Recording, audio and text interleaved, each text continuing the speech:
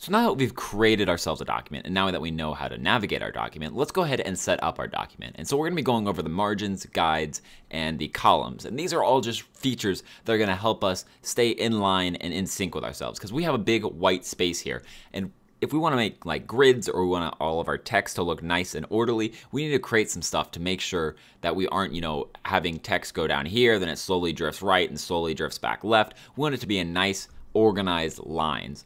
So the first thing we're going to go over is let's go over the margins. And you can see them right here in the purple and the pink lines. If you need to adjust them, go up to Layout and go to Margins and Columns, and it'll be up here in the margins. Click on the little preview box right here so that when we actually adjust things, we'll see it move.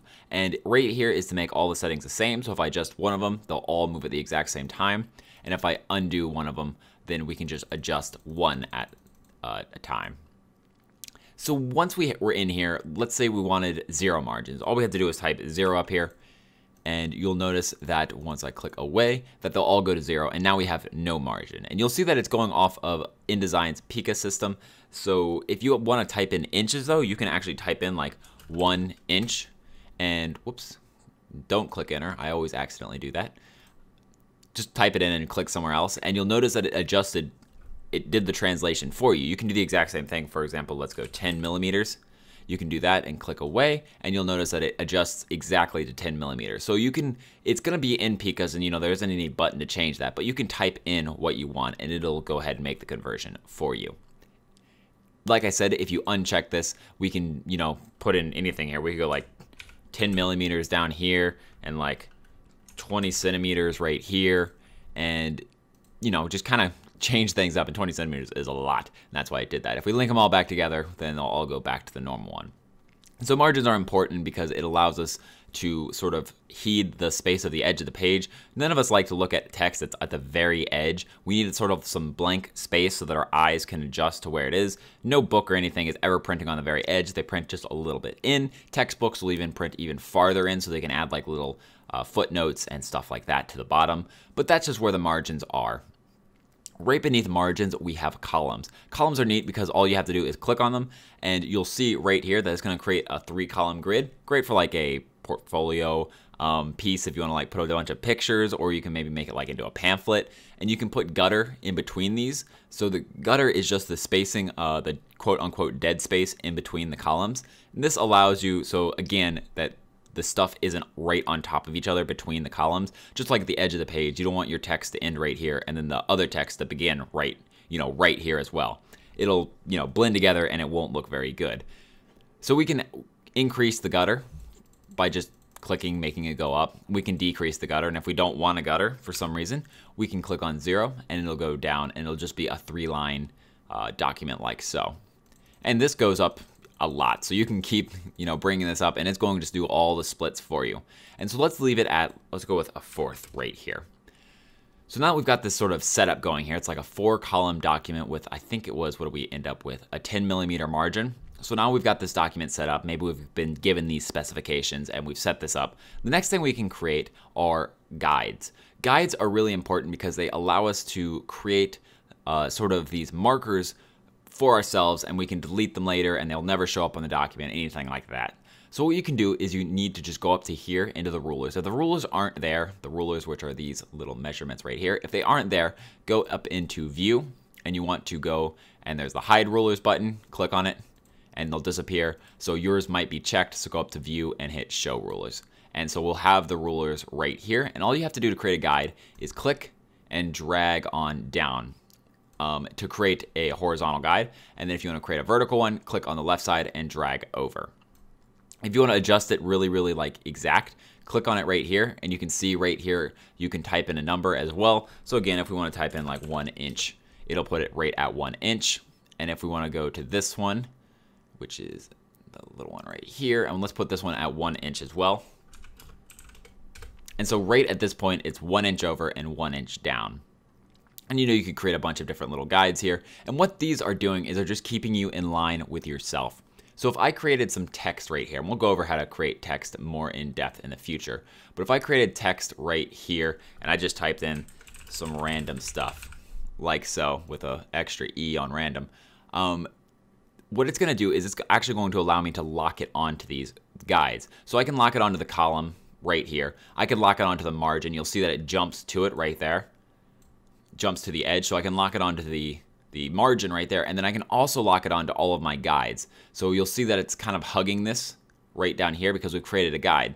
So if we want to go up here, and let's say we created some text, we want it to go right there. And now, let's move this one.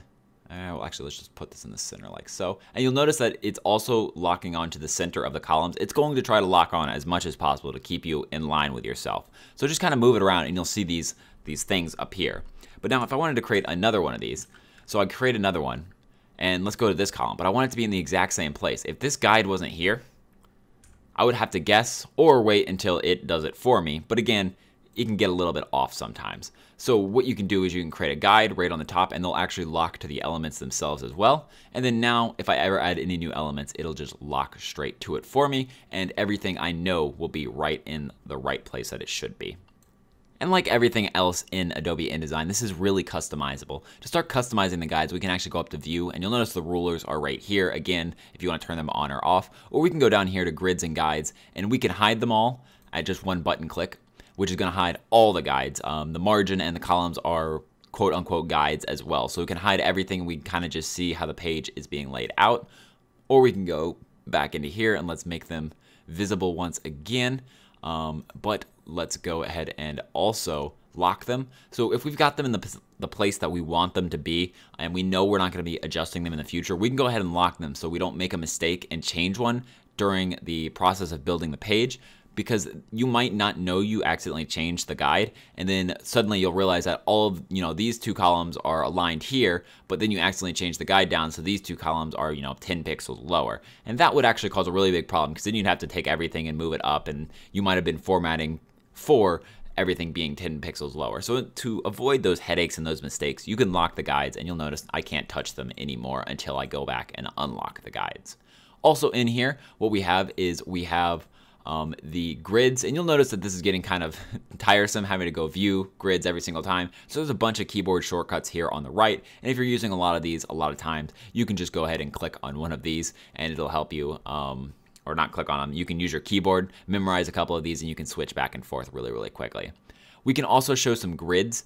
You can turn off the document grid, the snap to feature right here, and you can also turn off snap to guides, and that's so when I was showing you earlier how it it locks to this, it locks to that. You can turn off all of that, so maybe you get annoyed because you're trying to move it really, really close, but it keeps jumping to it. You can go ahead and turn that off really quickly, and then move it close, and then turn it back on so that it stops jumping to it. If you want to see the document grid, you can go ahead and click this button right here, and you'll see that it's all gridded out like so. And this is just a way of being able to move the things as well and sort of lock to it. And you'll notice that the document guide is not snapped to by default, because a lot of people don't want to be confined to this grid right here. So they didn't turn it on by default, but if you really do want to work in a grid-like manner, you can turn that snap to feature on, and it'll snap to every one of these blocks.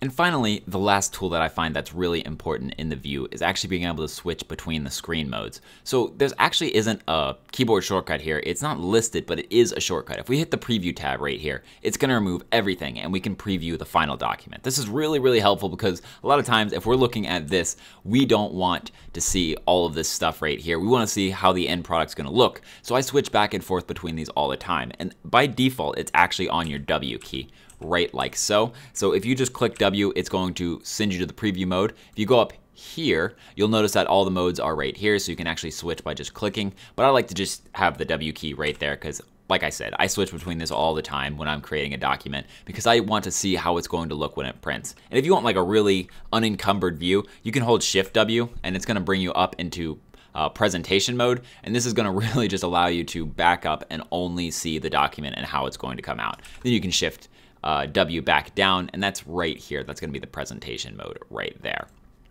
So that really covers the basics of setting up your document and getting it into a way that is going to help you in the future and prevent future headaches, because if a document is unorganized, it can get really, really tedious later on down the road, having to adjust things by little bits to keep everything organized. So this will help you really just nail that all down and get a really good start so that you can have a really productive work session.